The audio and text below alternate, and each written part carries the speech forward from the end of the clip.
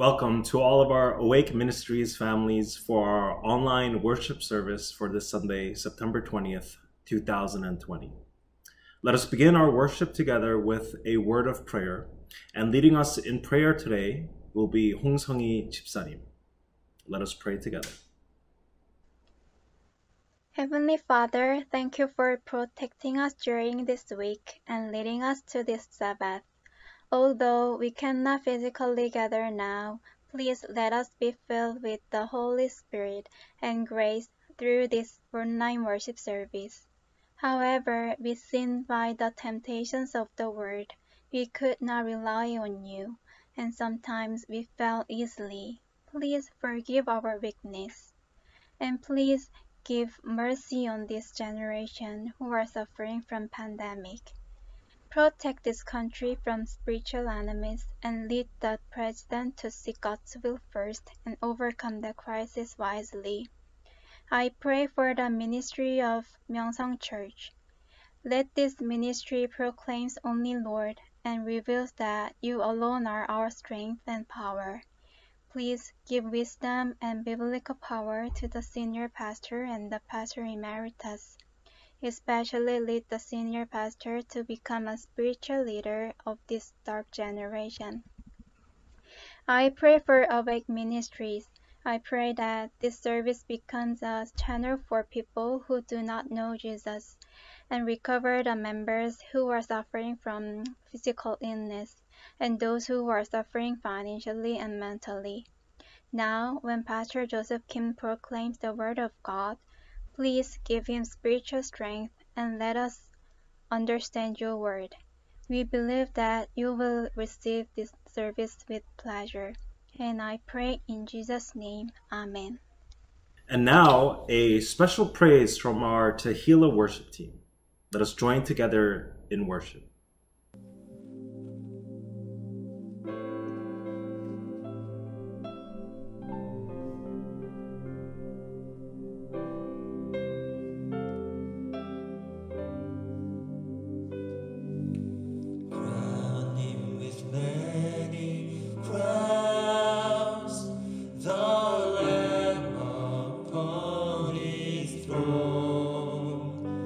Hark how the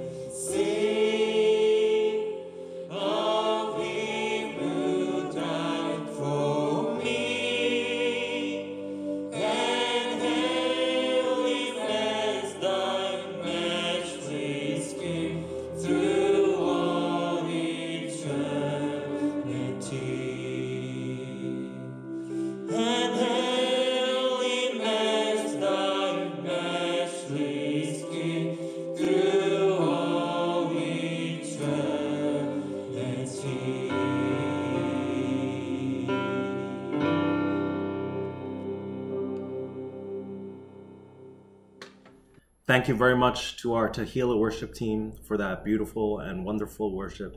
And now let us read together from the scriptures. Our reading for today comes to us from the Gospel of Matthew, chapter 25, verses 1 through 13. Matthew chapter 25, verses 1 through 13. Hear now the word of the Lord. At that time, the kingdom of heaven will be like 10 virgins who took their lamps and went out to meet the bridegroom. 5 of them were foolish and 5 were wise. The foolish ones took their lamps but did not take any oil with them. The wise ones, however, took oils in their jars along with their lamps. The bridegroom was a long time in coming, and they all became drowsy and fell asleep.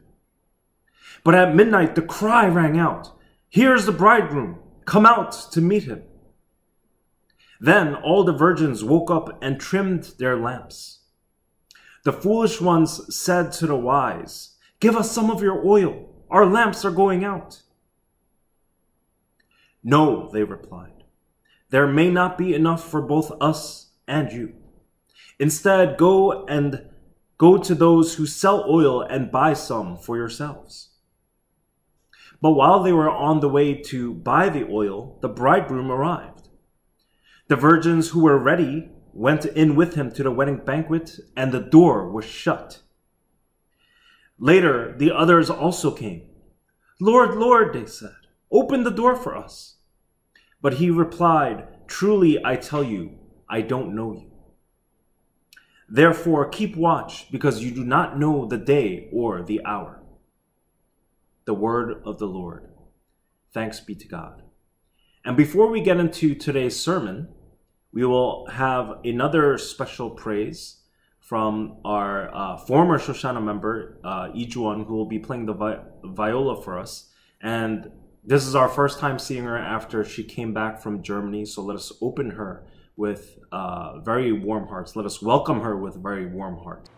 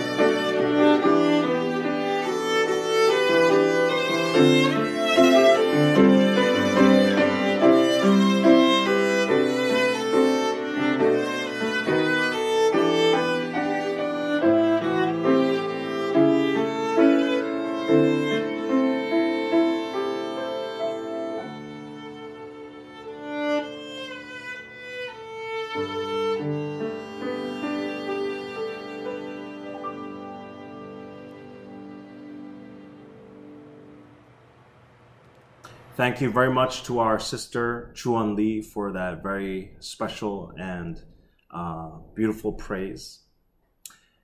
This past week was a very important time for Apple users. The company held their annual September event. This is a very, very big event that they do every single year in September. And at this September event, they always announce new products. And many Apple users, many Apple fans had been expecting, they had been waiting, they had been anticipating for the newest iPhone to be unveiled at this big event, the iPhone 12. This new iPhone is very, very highly anticipated. It is being touted as a generational upgrade over the previous phones. I myself, using an iPhone 8, am also waiting to skip ahead 4 generations. I'm waiting. But of course, this being the year of the coronavirus, we were once again disappointed. Disappointed to find out that there will be no phone announced at this event. The event came and went with no phone. And now there is news that the phone may be released later, maybe sometime in October. But the way that the year 2020 is going, I don't want to get my hopes up about anything. Who knows when this phone will come? We never know anymore. Sometimes we wait and we hope and we expect and we eagerly anticipate for something that seems like it is so close, only to be told, not yet, not now. If we look at the 10 virgins, the 10 bridesmaids in today's reading, they found themselves in a very similar situation. They had been waiting and waiting. But the bridegroom was a long time in coming. He was delayed. Who knows why? Of course, being his wedding, he can't be late to his own wedding, right? It starts whenever he arrives. So they needed to wait. Even though he was a long time in coming, they continued to wait for the bridegroom to arrive. But in doing so, it says that they all became drowsy and they fell asleep. It almost seemed like he would never come. Who knew if he would come? Maybe it was the wrong day. Perhaps today was not the day. Maybe they had been given the wrong information. Maybe they were waiting for the wrong person. And so one by one, these young women, they let their guard down. They let their defenses down. Their tension was down. And one by one, they nodded off to sleep, so tired as they waited and waited. But suddenly, a cry rang out, piercing through the darkness of the night. At midnight, it says, "He is here. He has arrived. The bridegroom is finally here. Ready your lamps. Come out and meet him." And it says that the 10 virgins, startled out of their sleep, alarmed by the groom's sudden arrival, made preparations. Although they had been expecting him, they had not been expecting him. And so these 10 young women, these bridesmaids, they were the bridal party. When the groom appeared, it was their responsibility to escort him, to go with him, to light the way before him, to go to his waiting bride. And only then could the wedding feast begin. You know, I still remember at my wedding, one of my groomsmen came pretty late. He came pretty late. He didn't come late, as in he came after the wedding began, but being one of the groomsmen, you know, you have to be there early. So he came very late. I still remember he came in about 30 minutes before the wedding ceremony began. We had all been looking for him, trying to call him, and this is back when cell phones weren't that good. And we were all looking for him, and he just walks in with the tuxedo on the hanger like, "Hey, where do I go and change?" Whenever I see him, even to this day, I remind him how he almost ruined my wedding. I say it with a loving and forgiving heart, of course, but I do remind him, "Hey, you know, you almost ruined my wedding that day." If you are part of the bridal party, it is important for you to do your job. You must be ready. You must be prepared. Any of you that have been married, that have gotten married, or any of you that have been part of a bridal party, right? What they call Tehillah here. If you have been a part of this process, you know how important this is for the bridal party to be ready and prepared to do their duty. Because they are not the stars of the show. They are there to help, to facilitate, to help the process through. For these 10 young women, the entire ceremony could be thrown off if they were not ready. Their job was to be ready for the groom, for his arrival. And their duty, a large part of their duty, was to have their lamps ready to light the way in the dark, to shine a light along the path. But as we have read here, it says that only 5 of them brought sufficient oil for their lamps, while the other 5 did not. Now it says that 5 of them were foolish and 5 were wise, but it doesn't say that 5 were smart and 5 were dumb. This was not a matter of them not having the intellect to prepare. Obviously, they all had oil in their lamps when they set out, when they first came out to wait for the bridegroom. But the 5 foolish bridesmaids did not bring any extra oil to last through the long night. They thought that the bridegroom would appear immediately. They did not prepare for what was ahead, for the long endurance trial that was ahead of them.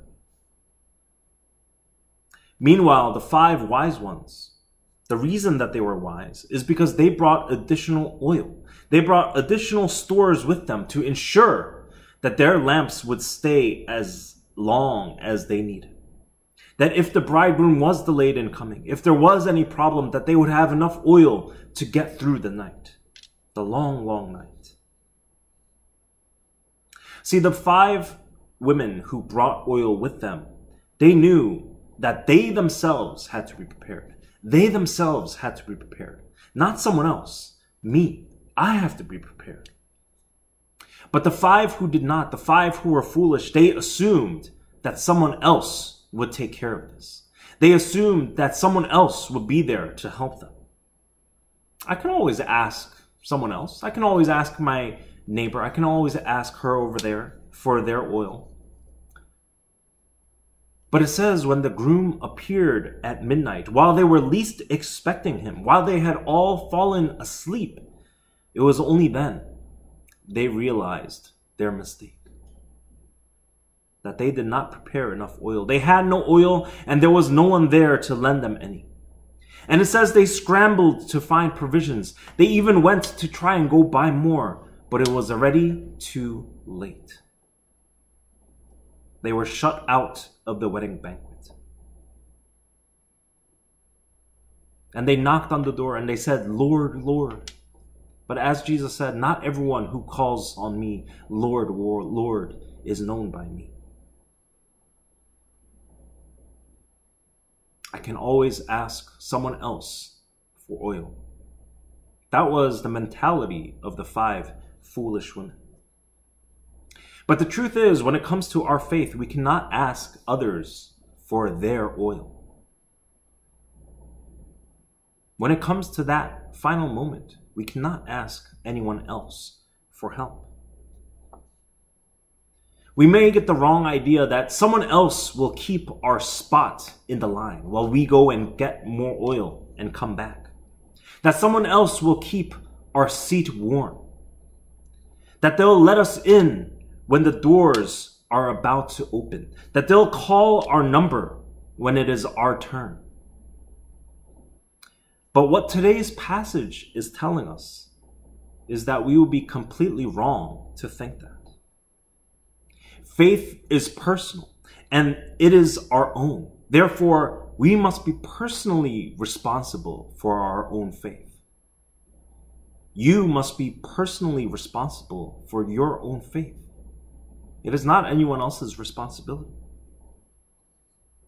Now, don't get me wrong. Many of us are here today. The reason that we are worshiping here today is because there have been people of faith in our lives to guide us and to bless us, to stand alongside us.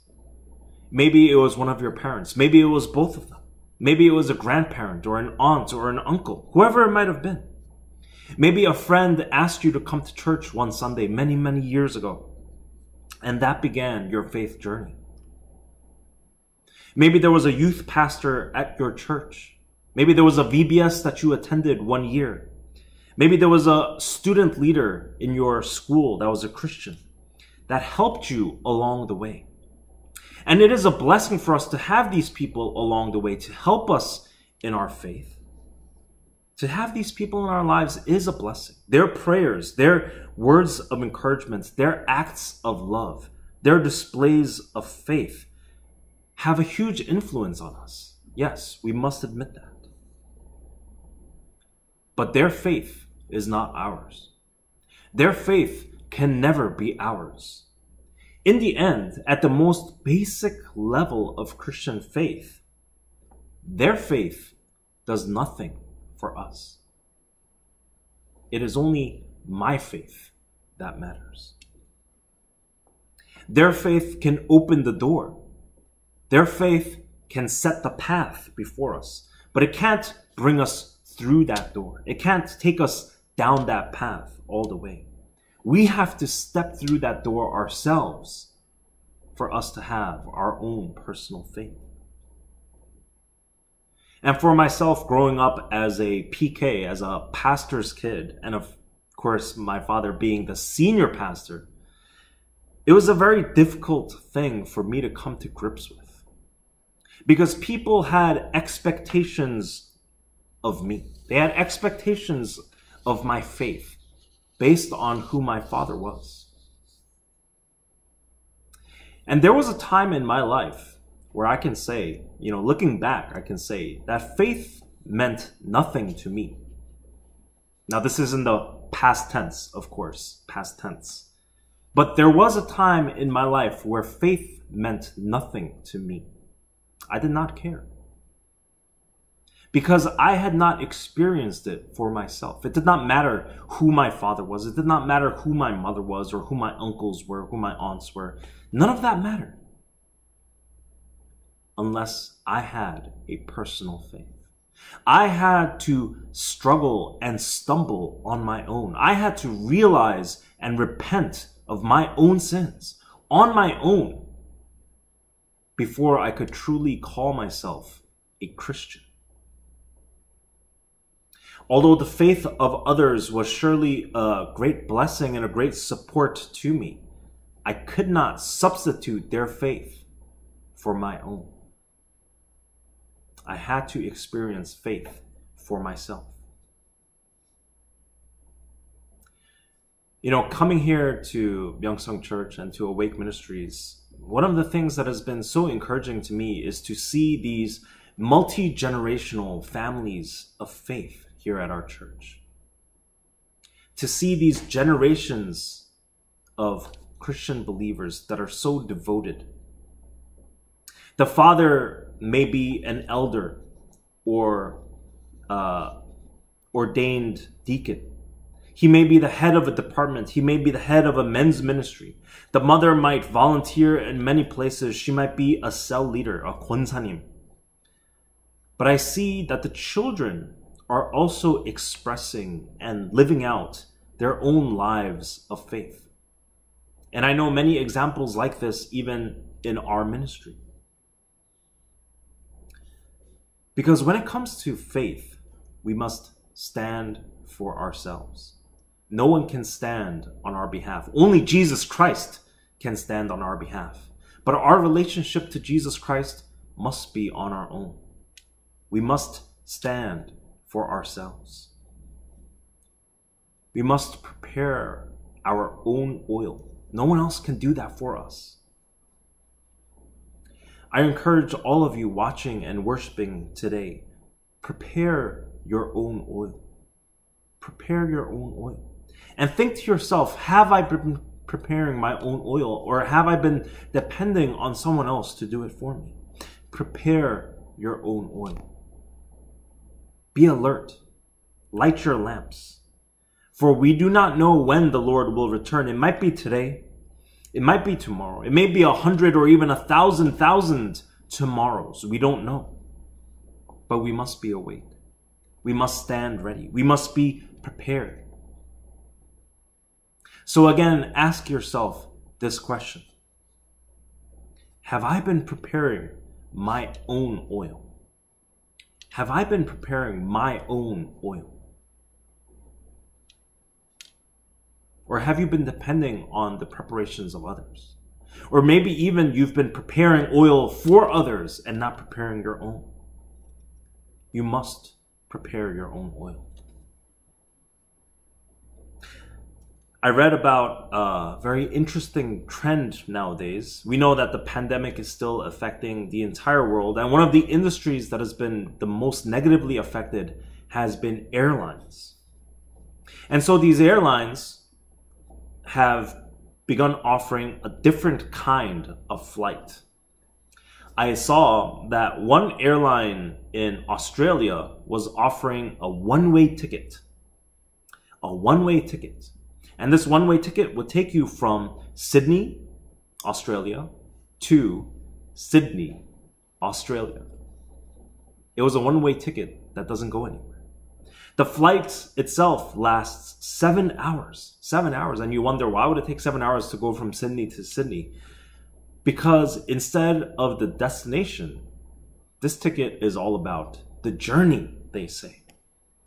It's a sightseeing flight that goes all around Australia. It starts from Sydney at the harbour and the Opera House. It goes to the outback. It goes over the Great Barrier Reef. It does a complete loop around the entire country in 7 hours before returning back to where it started in Sydney.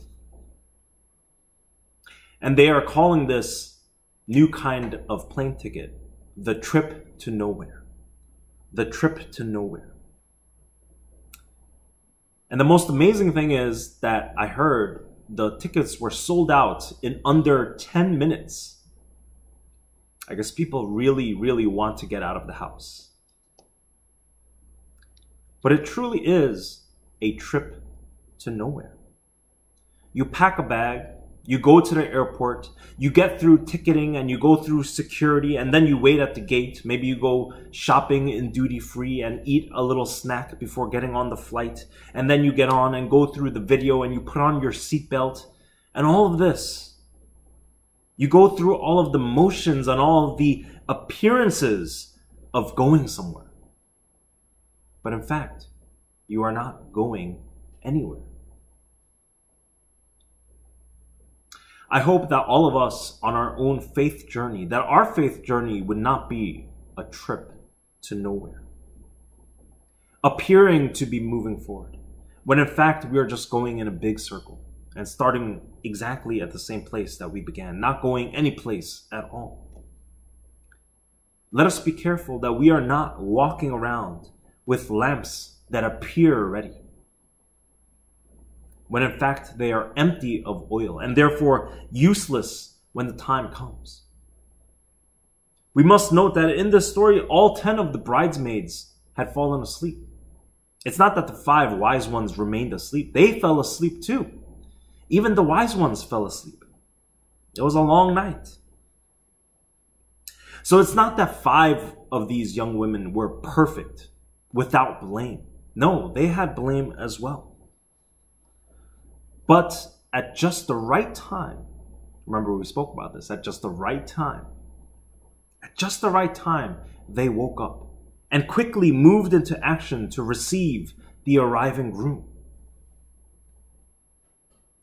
Repent then and turn to God so that your sins may be wiped out, that times of refreshing may come from the Lord.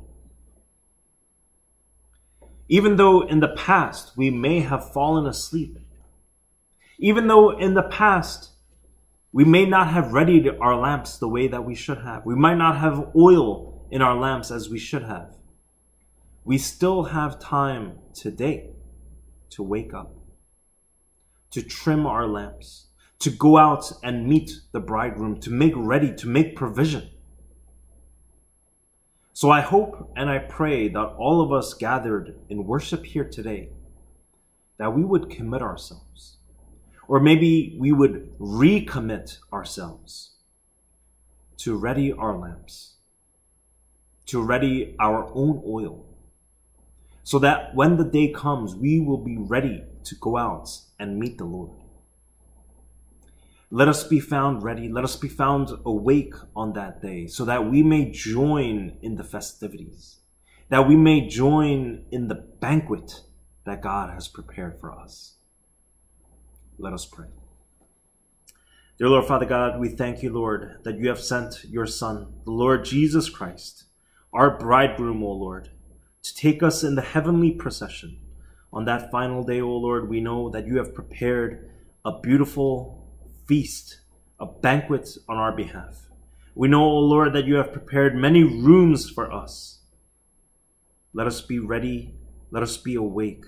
Let us be alert on that day, O Lord. We thank you and we pray all of this together in the name of Jesus Christ. Amen. Just a couple of quick announcements before we conclude our service. Our in-person services are gradually reopening in phases. It is still not completely open, but starting this Sunday, for every service from 1 through 5 in the Korean services, limited amounts of attendees will be allowed to join, and those will be contacted directly. So I understand that everyone wants to get back and worship in the sanctuary as soon as possible, but please wait until you have been contacted, or wait until it has reopened further. For this Sunday, it is only those who have been contacted directly will be allowed to join in groups of less than 50 per space. So please keep that in mind. And please continue praying for our pastor emeritus and our senior pastor as they provide leadership through this pandemic. And pray also for our nation's leadership as they lead us through this time. And let us pray also for all of our church elders, all of our church volunteers and members, especially of our Awake Ministries, as they are going through this time as well. Now let us conclude today's service with the benediction.